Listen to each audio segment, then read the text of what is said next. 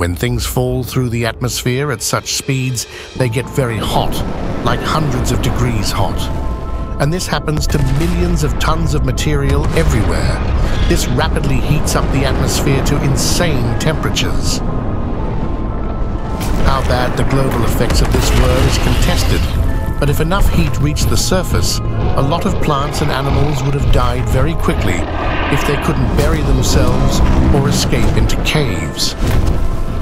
The heat, together with raining debris, also may have ignited material on forest floors and sparked wildfires as the Earth rotated under the searing hot plume.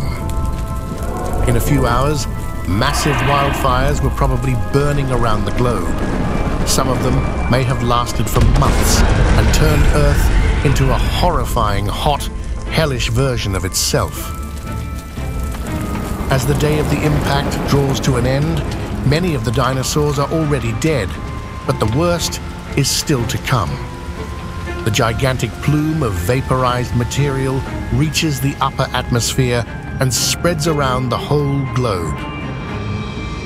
Together with the soot from the burning planet and the aerosols generated at impact, the planet sinks into a deep darkness, with only the remaining raging fires illuminating the scenery.